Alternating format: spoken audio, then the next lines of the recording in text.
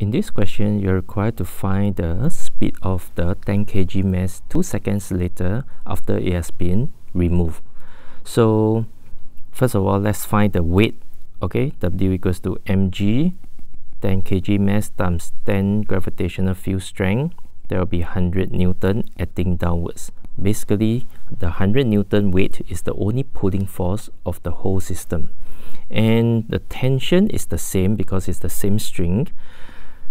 So to solve this question, we have to consider it as the whole system. So applying F equals to ma. So the only force that's pulling this whole system is the 100 Newton, and do not forget that there's a frictional force of 20 Newton acting on the 40 kg mass. So basically the resultant force on the whole system will be the 100 pulling force minus away the friction, and the total mass will be the sum of these two masses, which is 50 kg times the acceleration. So from here I can find that the acceleration is 1.6 meter per second square. So, and very easy, I'll just need to apply my acceleration formula. A equals to v minus u over t.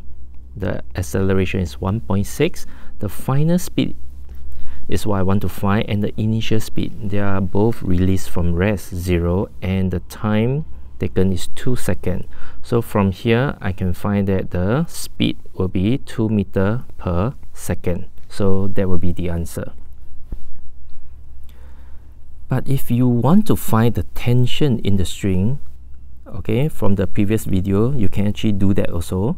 So let's consider the free body diagram for the 40 kg mass. So let's draw it here. And the forces acting will be the unknown T that I want to find. And there's a frictional force of 20 Newton.